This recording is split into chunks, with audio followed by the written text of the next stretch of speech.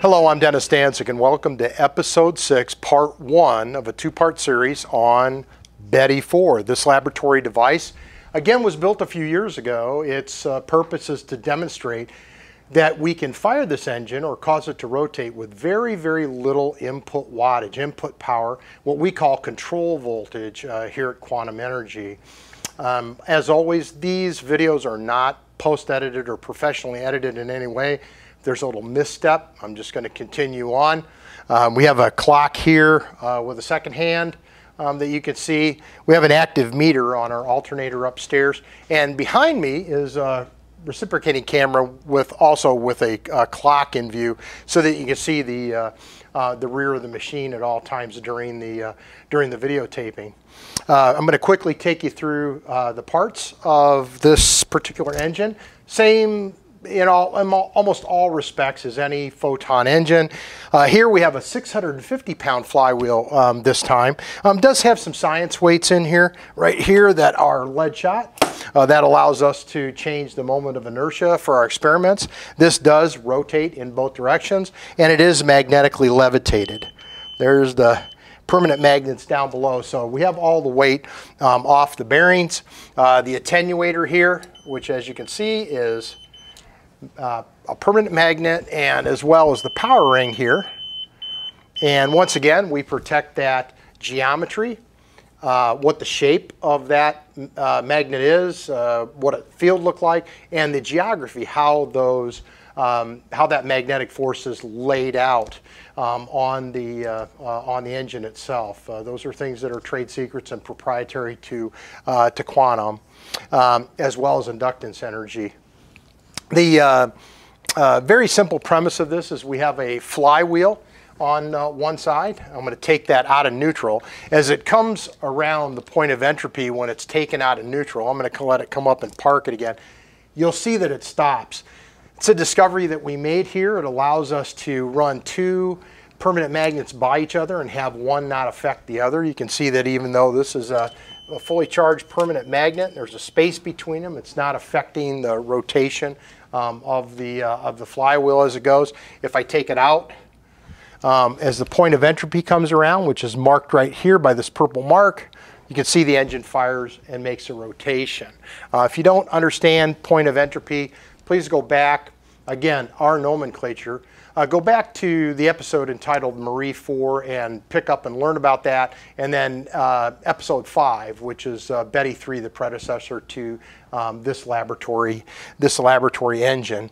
So with that in mind, I'm going to show you a few things. How do we get power out of this? Again, this will spin in both directions. You can see the alternator. It's designed to run at 28 volts because we're packing it into this very large 24-volt capacitor bank here. It'll energize in both directions.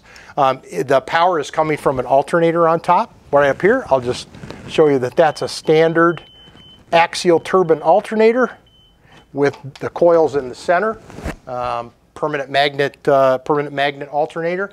We do have this set up, you'll see in the next video, to test equipment so that you can look at the consumption. In other words, we're going to run this engine on, well, I got one right here, just a regular 9-volt battery. I'm going to pull this one out of here so you can see it's an 850 milliamp hour. If you come on a tour here, you'll actually take a battery like this that's confirmed that it is not charged, and through the photonic system you'll actually charge that while you're participating in the other part of the tour, and in about 15 minutes or so you'll be given custody of a charged battery that was charged by environmental photonic activity, and you'll come up here and actually run this engine on your own. It's a lot of fun.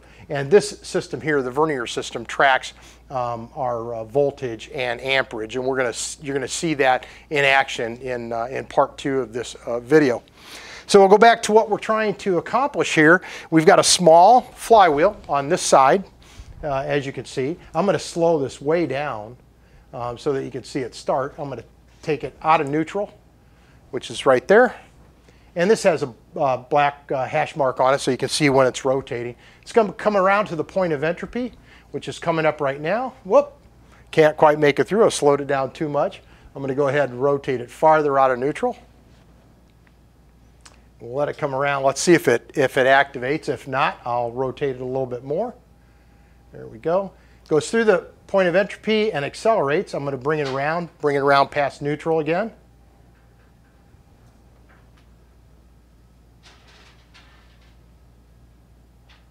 And here we go. It's coming up on the point of entropy. Each time it fires and I advance that, I'm going to get an acceleration out of this flywheel system, which is down here, approximately 650 pounds. Power ring's about 50 pounds. So we're a little over 700 pounds. And again, flywheels don't generate or produce energy or electrical energy. What they do is store energy. So each time we come around and the engine, it has the ability to accelerate that flywheel system, we are storing more energy, potential energy, that we can pull out of the system later. I'll do it a couple more times just so you can see. Pull it out of neutral here, bring it around. There we go again. And we'll do it one more time. There it comes, and we'll accelerate it there. So you can see that it'll find itself in neutral. I'm going to let it come back around and park itself. And there we go. And it doesn't matter how fast that's going. In other words, if I put mechanical energy into it, Mother Nature can take over here, but I'm just going to take it out of neutral. And you can see it fire, and you can see it come around and park itself back in its neutral position. So how are we going to get this to fire and continue to rotate? And again, it doesn't matter what speed it is. You can see that we're producing about 28 volts, so we're about at its production output. So we're going to use a hunk of our magnetic material here. We call it magnetic fuel around here. Obviously, it doesn't look like this cube. Just going to show you that this is in fact a permanent magnet all the way around.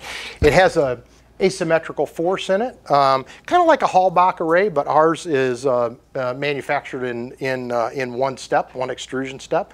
If you're very careful and you listen to this, okay, that's one side, okay, and this is the other side. One more.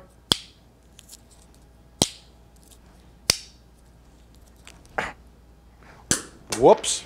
As I told you, we're going to keep videoing. So there you go. And on this side. And if you come on a tour, you'll really be able to feel the differential here. So what is this going to do?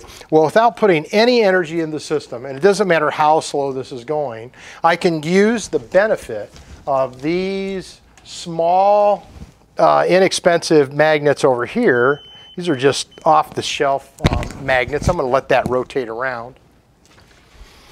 Let it park itself. And again, if I have the paired permanent magnetic field properly aligned, which is what this mark is, even though it's parked, I'll park that up there without putting any energy into the system, we're gonna get firings. And here it comes. Gonna come back around. That little bit of force is helping it. I'll speed it up just so that you can see that it's consistent. Now, what happens if I don't have that aligned? In other words, that paired permanent magnetic field is not aligned. Well, we can jumble this up, and we'll just go at random here and park it up there. And you can see nothing happens. Doesn't matter if I speed it up, nothing's going to happen. That paired permanent magnetic field is not aligned, and it will not help operate the engine. Again, no energy in the magnet. We haven't discovered we don't really understand magnetism all that well yet, but magnetism has an inherent force, as you've all experienced by playing with magnets or the push and pull of a magnet. If I turn this around and I line up the paired permanent magnetic field,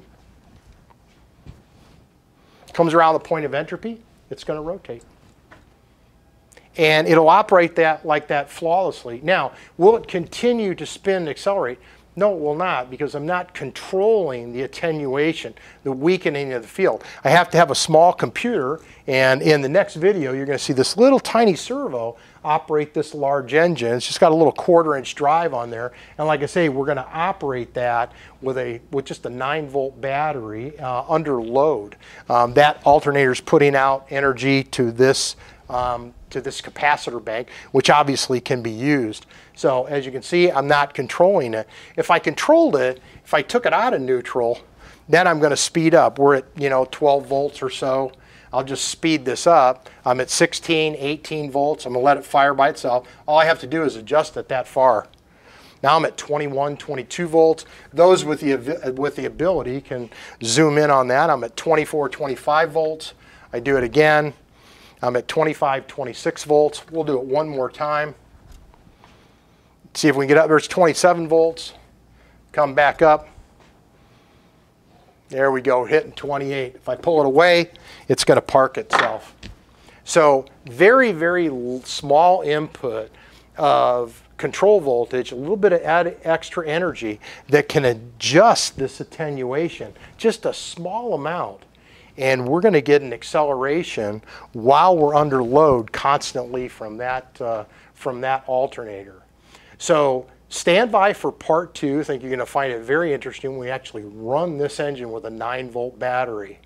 And again, everything that you see here on tour, if you come here on a tour to the Scottsdale laboratories, these are wide open. You're going to be able to walk around them, see how they operate, actually operate them yourselves. You can bring a meter with you. We supervise everything because we don't want anybody to get injured. We have a really great safety track record here. But hope you found this fascinating. Look forward to seeing you in part 2.